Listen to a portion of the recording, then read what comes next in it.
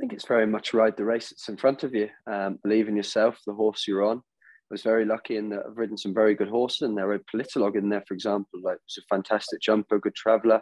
Alpha off years and years ago. So it's very much a case of just finding a slot you're comfortable in, enjoying yourself, letting things happen if you think you're going quick. Don't be afraid to slot one or two further back. But same time, you're having to remember it's Kempton. It's not easy to make ground, especially with five fences down the back. So you want to just be in a position where you're always on coattails and keeping the right ones around you.